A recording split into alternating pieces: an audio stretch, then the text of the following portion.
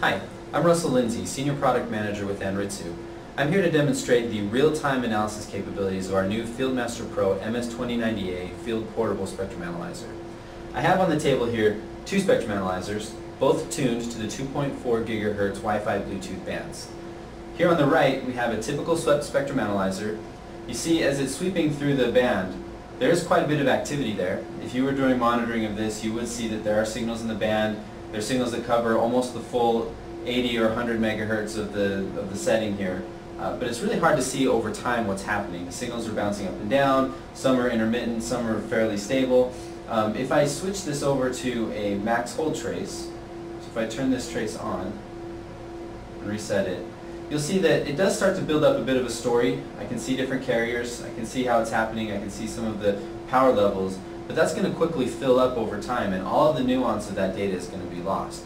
So with a regular swept spectrum analyzer, the gaps in the processing leave me with questions about what's happening over time.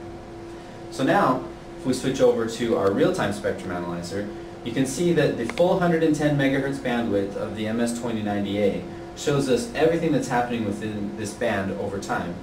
The data is summarized into this density display where you see in real time the advertising channels of your Bluetooth signals, as well as the data from the other 37 channels bouncing up and down.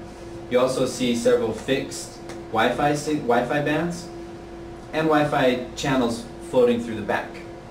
The data is clearly summarized in the display, and if I switch to a spectrogram view, I can see even more of the information where each of the different Bluetooth carriers, as they move through the channels, are shown clearly here, bouncing in their 2 megahertz channels, as well as the advertising channels as they cycle through their process, and then the fixed Wi-Fi channels and the variable Wi-Fi channels as well. So with the real-time spectrum analysis capability, I'm able to clearly read and see the full story of the band as I go through and analyze the signals. Let's take a look at another example of a possible interferer in a wireless telecom signal. I have here both of my spectrum analyzers are tuned to a similar LTE band. On the regular spectrum analyzer, I can see the signal, I can see its bandwidth, and I can see that it has power, but I don't really know much else that's going on. If I were a technician sent out to the field to troubleshoot problems within this band in a specific area, I wouldn't really be able to tell that there was an interferer there. If I look over at my real-time spectrum analyzer, my density display actually gives me a lot more information about what's happening underneath that signal. I can see here that I have my LTE signal with lots of power, but there's something going on in the middle. I have a CW signal that's jamming part of the LTE signal and interfering with the data that's happening there. So if I'm the technician, I can now identify clearly that there's a signal there, and I can use an interference hunting tool to go find that signal, troubleshoot it, and hopefully solve the problem. The last thing I want to demonstrate is the real-time spectrum analyzer's capability to capture intermittent signals, especially in the field. So what I have set up here is a signal generator that's generating an interferer at 24 gigahertz over the air to my spectrum analyzer. Now the analyzer with 110 megahertz of analysis bandwidth and the 40 megahertz RBW gives us a POI of 2.055 microseconds. A POI represents the minimum duration signal that the analyzer can capture at full amplitude accuracy with 100% probability. So with this 2 microsecond pulse that I'm generating from here, I'm able to see that signal and measure the amplitude. Now this right now is set up to a 20% duty cycle. One of the problems that can happen is if that signal is so intermittent that the duty cycle is long, an analyzer might have a hard time capturing it. You'll see here, if I take this period and I extend it out to where I have a 2% duty cycle, I'm still able to measure the signal. I can even go as far as a 0.2% duty cycle, and I'm still measuring my signal and I'm still seeing that, and I can measure the amplitude.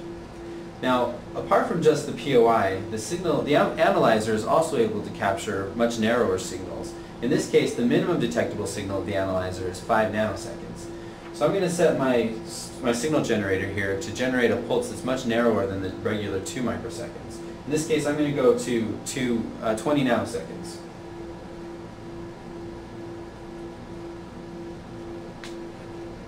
I'm going to change my period to 100 nanoseconds. So you can see it a little bit better.